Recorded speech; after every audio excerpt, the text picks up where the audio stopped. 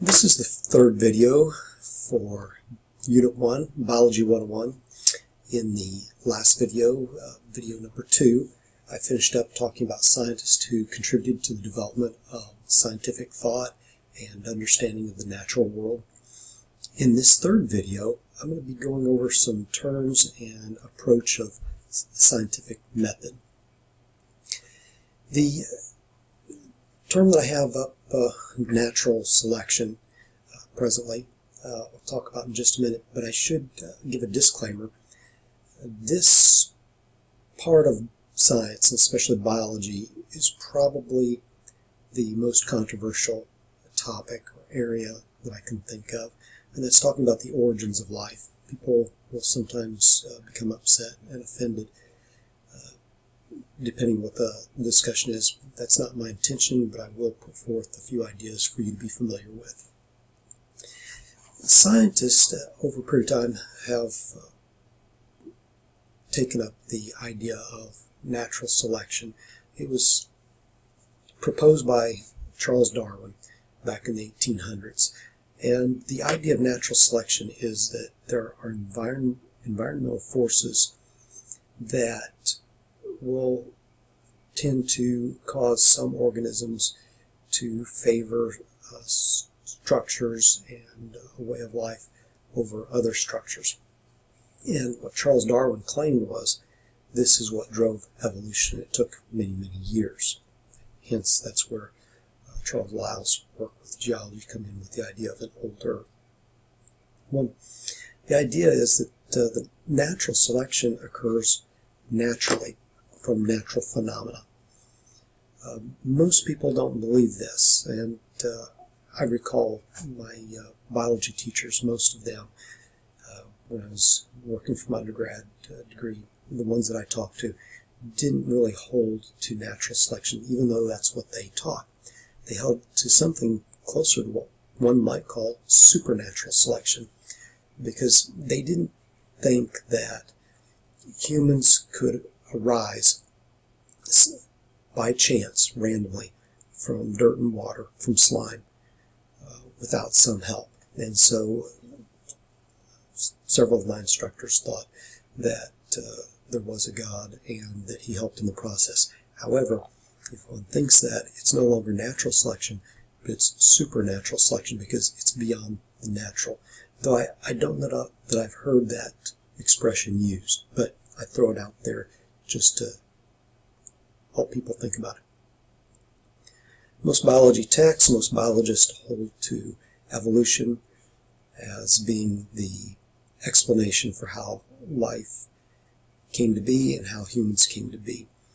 And the biology text and publications teach it just entirely by chance.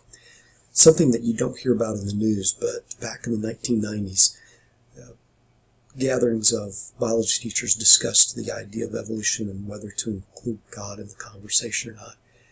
And it was quite the discussion. I don't know that it made it into the major news media, but it was recognized that the majority of Americans, well over 80%, do not believe in evolution by chance. That's how humans came to be. And so biology teachers from around the United States discussed this, and they understood it, but they decided to completely leave God out of the discussion and just teach evolution by chance. Creationists would be another group, and there are many creationists across the United States who believe that humans came about by creation from a creator. And one big difference that should be noted, if you're ever listening to a discussion between evolutionists and creationists believe in or hold to an old Earth, creationists hold to a young Earth. Evolutionists, billions of years; creationists, thousands of years. Earth, the strict creationists, an Earth less than 10,000 years old. If you were to have asked me 20 years ago about intelligent design, I would have thought that creationism and intelligent design were the same. They're synonymous. But actually that's not the case. There are atheists that hold to intelligent design. Creationists would usually hold to the idea of intelligent design, but not all intelligent design people are creationists.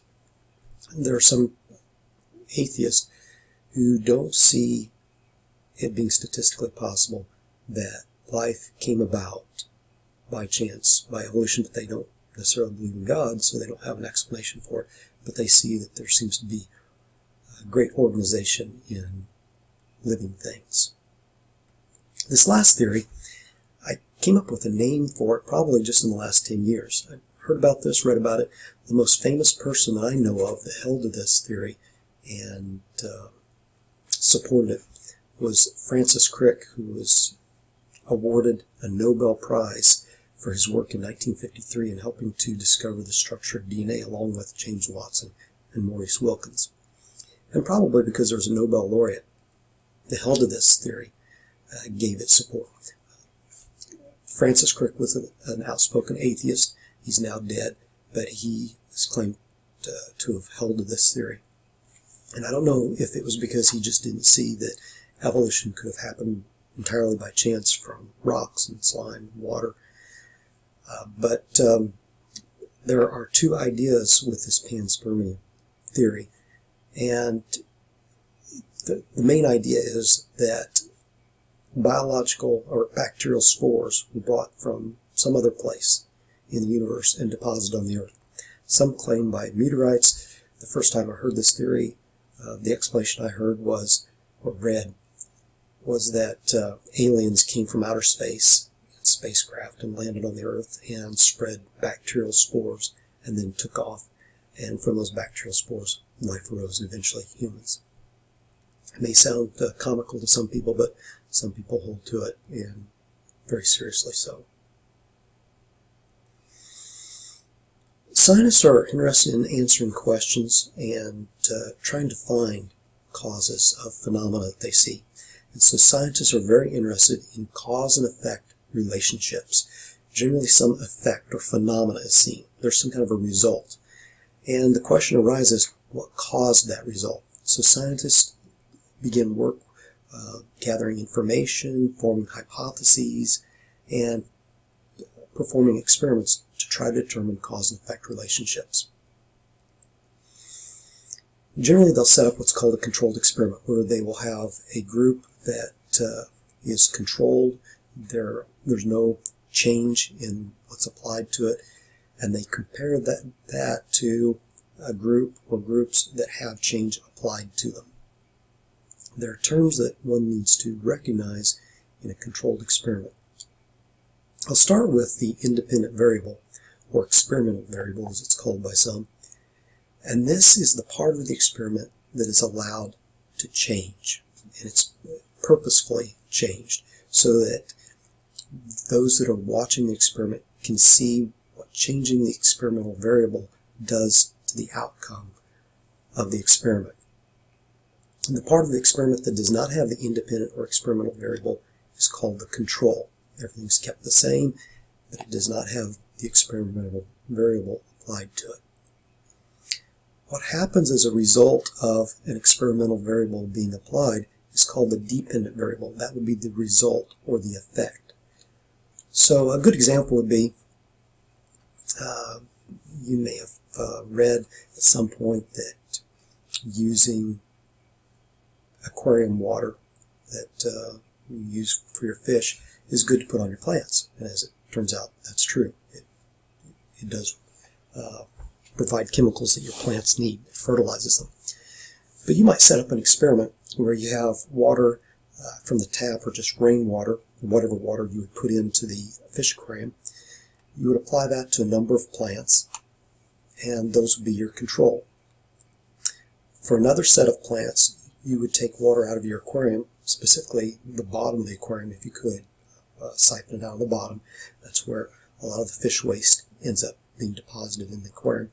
And you would water your plants with that water. You give them the same amount of water, it'd be the same temperature, the same time of the day. All the plants would have the same amount of light, and they'd be the same type of plants. Everything would be the same, but what you would vary would be the type of water that you would give one versus the other. The group, again, that would receive the fish water would be receiving the experimental variable, also called the independent variable. the group of plants that would receive just tap water or whatever water that would originally have been put in the fish aquarium, that would be the control.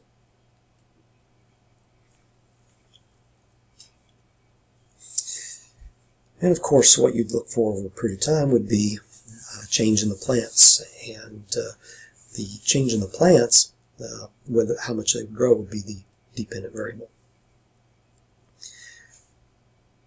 And we would expect the plants with the fish water to grow faster and look healthier than those with just the tap water. And generally, when you do experimentation, that causes more questions to arise.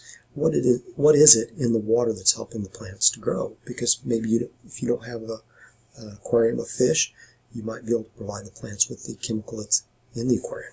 And it turns out generally that would be urea or uric acid or ammonia. Any of those would contain nitrogen, which is important for plants to grow. All living organisms need nitrogen in one form or another. The next terms that I have, set of terms, would be inductive reasoning and deductive reasoning. I don't get into logic and debate, or philosophy in here in any great detail. Though with inductive reasoning, this is where a person would gather individual facts, and from individual facts come up with a general statement that would explain those facts, or explain the phenomena. With inductive reasoning, one might start by looking at birds and might say sparrows have wings, cardinals have wings, hawks have wings, therefore birds have wings. Deductive reasoning is the opposite direction. You start with the general statement, birds have wings. Since blue jays have wings, blue jays must be birds also. So different approaches in reasoning and understanding, and those are important in scientific reasoning. It should be noted that if there is bias, the scientific method and the scientific approach don't work very well, because people don't tend to see the facts, they don't recognize the facts when they're in front of them because of bias. A good example of where the facts can be obvious to some and not others. Years ago, some archaeologists were